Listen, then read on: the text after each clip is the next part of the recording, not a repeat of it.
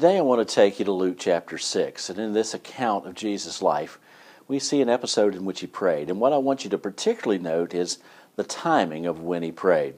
So this is going to be found in Luke chapter 6, verses 12 and 13. Now it came to pass in those days, he went out to the mountain to pray, and he continued all night in prayer to God. And when it was day, he called his disciples to himself, and from them he chose 12, whom he also named apostles. Did you know when Jesus prayed? He spent the whole night in prayer on a mountain alone with God before the decision was made to call the 12 to be with him. He prayed before the decision. Many of us have found us in numerous times in our lives where we've prayed after the decision and we're living with the consequences of our poor decisions, and then we pray for God's help.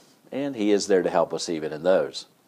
But we would be far better and we would be far wiser if we would make sure that we discipline ourselves to pray before we make decisions, to pray over the small decisions, to pray certainly over the large decisions.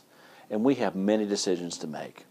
A simple prayer for guidance, or perhaps a season of prayer for guidance, would do us all well to keep us on the path that God intends for us.